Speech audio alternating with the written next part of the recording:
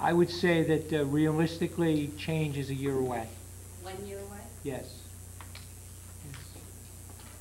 First opportunity for change. Yes, sir. A couple things. First of all, the current union agreement, how long is that? The term is left on it?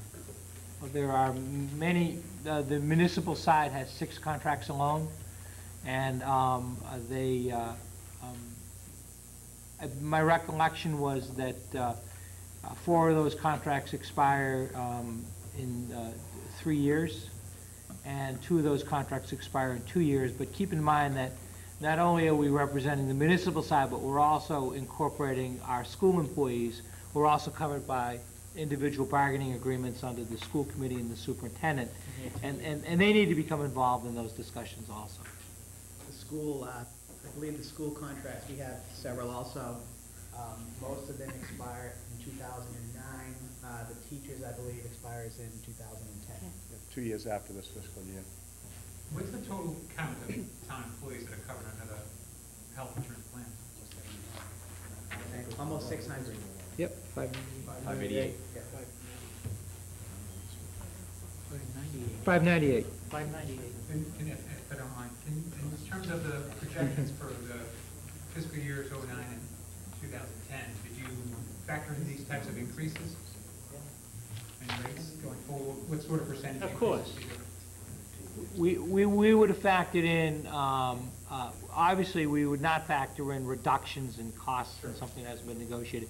What we've done is we've established a trend, and we've carried that trend forward to say that if nothing else changes, these are what our costs will be. And that's what we factored into our fixed cost budget.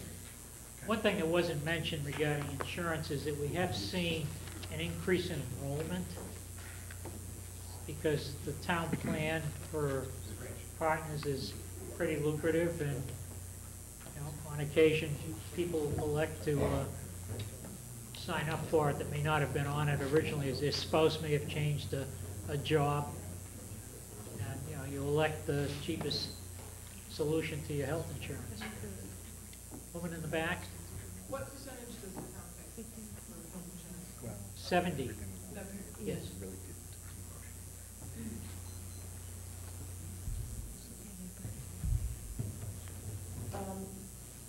Bob, could you go back one slide, just for clarification? This one, or? That one? Yeah. Yep, that's it.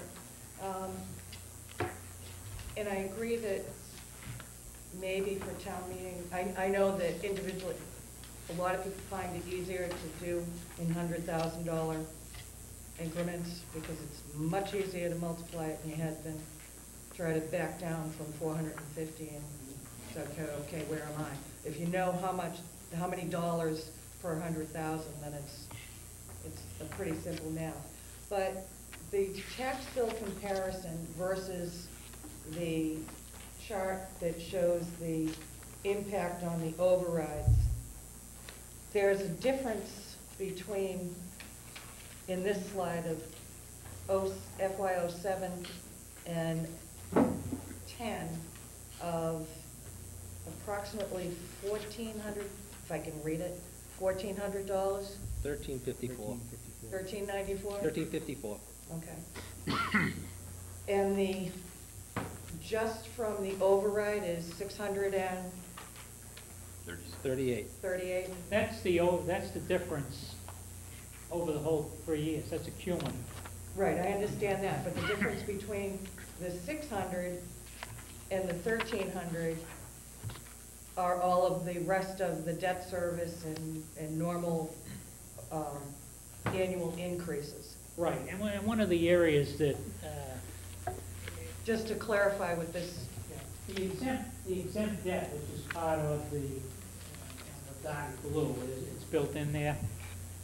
In 9 and 10, there's still some debt that's being converted to permanent debt, and that will have an impact. But there's two sides of that. Batchelder School, not all of the debt has been processed, and the reason for it is that there was still hope of getting state aid on that project, and if we do, we get a lump sum payment. And if we converted it to debt, then like we have run into with the Hood School payment, we get it over a period of time. So that hasn't shown up as permanent debt, which means we're not paying the principal. And if we were to make the shift to principal, then it would have an impact in FY 209 or 210 in the area of exempt debt. And, that would have an impact on Is there tax anything, bill too. is there anything of significance that, well, it's all significant, but that is falling off of debt service in the next several years? Well, there's one item that I think the high school, some of the things just are coming off either this year or next. The library should be too. I had a slide of the exempt debt, and in 2009 was a dip, but that may be filled with the conversion of bonding for the balance of the batch. What's the, do you know what the percentage of the full bonding on the batch that Well, there's is about- currently on the? According to Joe Tassoni this morning, he said there's about $9 million that has not been converted. Now, that's not just a batch. I think the batch number is around 6. Greg is looking it up right now. So there's the batch, there's part of the police station, there's the modulars, there haven't been $1 million for modulars. In fact, we just voted tonight on that to permit a 15-year debt service on the modulars. Yep. Yeah, the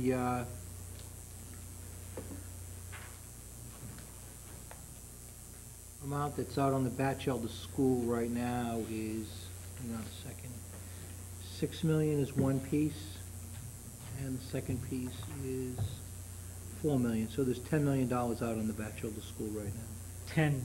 Hang on, 10. There's more and than that. there's- There's another piece. No, I showed 10. 10, so the bond was for I showed $10 million out on the Batchelder School right now. 4, Bonded in permanent debt right now. so 8 or 9. There's about 8 or 9 still sitting there. On the batch, Right. and then the police station? And the police station. Permanent bonding, Trish? No, we have some permanent debt issued on it. It's, it looks like it's just over $5 million. It's about $5,025,000 in permanent I debt. suspect that Joe's number of about 9 million is probably about what's sitting that hasn't been converted. Any other Can I ask questions? One more question. You commented about, right in the very beginning, about what we can do about long-term, and it increase fees, i.e. trash. What would the increase in the trash fee be to have a zero impact on the budget? Debbie, you seem to have a number the other night. I believe it would increase the trash fee by about $20 per quarter. $20 per quarter? So $80 per household. $20 per quarter. It's I'm $45. not, That'd be I 65, take it back, $10 65. per quarter. I'm sorry. $10 a 10. quarter? 10. So we'll go from $45 a quarter to 55. And that would completely fund trash. Right, and it would alleviate, it would do two things. One, it would alleviate the $120,000 that would, That does not completely fund trash forever. It takes it out of the municipal budget. What that would do is, in conjunction with some of the Neswick funds, take it off of the municipal side of the equation and put it between the Neswick stabilization fund and the homeowner. so at some point, Right. additional fees would be required to cover the Neswick contribution when it runs out. Thank you. Yes? Hey, Yeah, sure. Yeah, I want to bring up the topic that you asked. You said you were going to ask for some advice on whether for the selectmen to go ahead and propose a 3-year override. And my first comment of Mr. Walton's first statement tonight about this being the first time he'd heard about a 3-year plan took me a little bit back. I don't understand what your implication was there. First I heard about the long-term planning was a year ago at town meeting, when we concluded town meeting, and you all promised that you were going to come back and do some long-term planning. So That's the first time I heard about it. That's a year ago. And if we haven't talked about it since then, shame on us. I don't know where that's coming from, but I want to. Make a comment. Yeah, yeah, my comment would be this. Of course, we all know about, that there's been discussion about a 3-year plan. I think that it was really not, in fact, it was not even definite in our Friday morning meeting of the Town Financial Planning Group, exactly what the impact of this override would be, or exactly what the school department budget would be for the override. So that is recent information to the Finance Committee, the actual numbers, okay? Not the idea of a 3-year budget, and in broad terms, we of course had a fairly decent understanding of it. Well, then I'd be careful how you say it, because that's exactly how it sounded to me. Well- And I think that does not bode well to the taxpayer, that here we are, like, at the last minute, coming up with something, off the seat of our pants, because that's what it sounded like to me. If I was misunderstood, I apologize, but that's exactly what I meant, that yes, there was talk about it a year ago, but we haven't seen the specifics until now. Okay. Well, my general comment is, Bob, I think congratulations. That was one of the finest bits of presentation of long-term planning that I've ever seen at any public meeting before. That was excellent. And, if the thing goes, this is the way to sell it. Well, keep in mind, I did say it's still a work in progress. Understood. The school department still hasn't taken a formal vote on years 2009 and 10, is that correct? Correct. Well, I'm listening to the music, not necessarily focusing on the words here, but good job, okay? I like the tune, okay? Okay. I'm dancing to this music, this is good. In particular, a couple things, one of your very first slides, why do we have a revenue shortfall example? And I don't think you can shout loud enough, and I think all of you have to. I mean, the school committee's been saying it, for the selectmen, for the finance committee, the issue of the health insurance, everybody can relate to that. This is a problem that every family in town has. How do we get into this? And the more that we can just lay out those cold, hard facts and let people know, how much of this, our Prop 2.5 override is just completely wiped out by health insurance, leaving, what, a couple $100,000 increase or something for the schools. I think it has to come from everybody at the front of this room and anybody else who can say it, to say, look, we just can't function like this. And this is not a one-year problem. This is a 2, 3, 4, 5, this is a big long-term problem, and we all need to work together to fix it. And you said that beautifully. I think we can say it over and over again.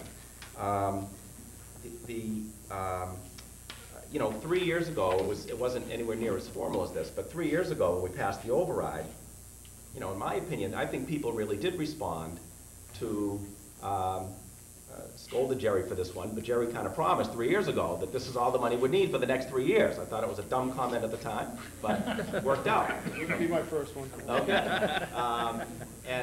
But I think that my point is that I think people really did respond to it. I think people appreciated the long-term approach that you were taking. And I think the more we can make it clear to people that, that you can do all you want to get, make this go away for 1 year, but it's not through anybody's mismanagement. There is just a structural issue here that's not going to get fixed, as far as anyone knows, anytime soon. So let's just do the homework now, lay it out for people, show them what you showed, work out the details, get everybody to agree to their piece here. But I think this, for some people that are certainly going to gag on a big number, no question about that. I don't think they'd be inclined to vote for an override, whether it was 1 year or 3 years. But I think for people that can get their arms around this, I think they would appreciate the fact that they don't have to go through this process every single year for the next 3 years. And I think we have the evidence that it worked 3 years ago. The town passed it. It was successful. It wasn't as formal as a presentation as this, that we're going to do it 3 years, but it was kind of implied that this was going to carry at least the school department for the next couple of years. And, we just barely did it, with some, hocus pocus last year, but we pulled it off. So I think it's a great approach. As far as, I'm trying to think of objections that I've heard from paying attention to selectmen's meetings and other comments about why you wouldn't do this. Phil, you've articulated it pretty clearly in terms of your fuzziness with the, revenue projections, but I would just have to think that, all of us, and I think townspeople could relate too, we all have to plan. Joey's college education, your retirement, whatever it is.